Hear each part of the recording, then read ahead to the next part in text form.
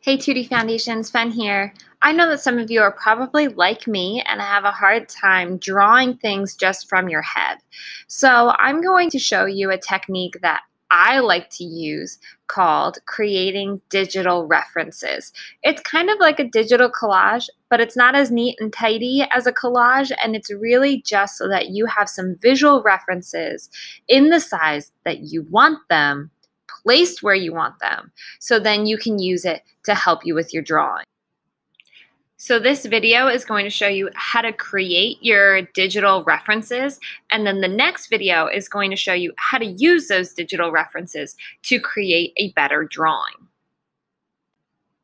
So the first thing that we're going to do is open Google Drawings. You can simply Google it if you're not sure where to find it. The first thing that we're going to need to do is change the size of our page. So we are going to custom size it. If you want a horizontal page or landscape, you want an 8.5 by 5.5. If you want something that is vertical or portrait, you want a 5.5 by 8.5. That will give you a tall, narrow page to work on. I'm working with a landscape view. So the next thing that we do is start searching for images. And you can do this directly from Google Drawing, which makes it really easy. Mine is all about how we should shop local and support our local farmers. So I'm looking for images of farmers markets, and I can click them and add them in and adjust them as needed. You can see as I'm working through this that I'm not really worried about edges and overlap, but I am worried about the order in which these objects are displayed and their size. So I'm really thinking about composition here and where things are placed on my page. I didn't just use Google Drawing search to help me find images for my collage digital reference here. I also used Instagram and my ability to screenshot. You can use regular Google images. You can also use photos that you have taken and put them into your digital reference.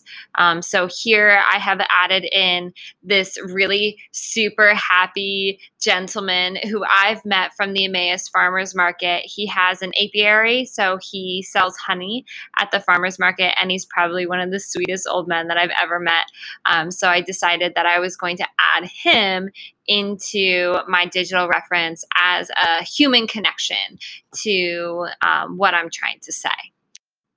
Another thing you want to think about is if you need any text to add to the meaning of your artwork. If you are going to add text, really think about the font that you are going to use and how that connects to your imagery or detracts from your imagery. So you can create a juxtaposition here, but you can also create a connection. So think about either of those two things. Do you need a juxtaposition to make your meaning, or do you need a connection?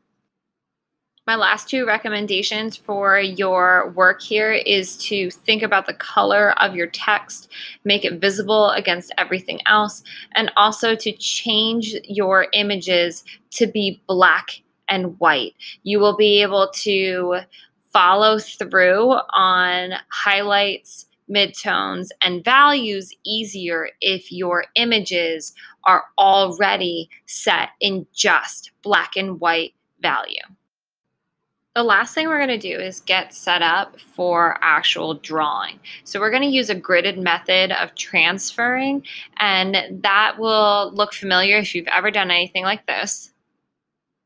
So what you're going to do in your image is make a line every inch vertically. And you can see when your line is straight, when in the ruler, all of those little lines that are created when you're drawing your line all turn into one singular line on the ruler. So you can see it fans out and then it all comes back in. That means that your line is straight. You want your lines to be straight.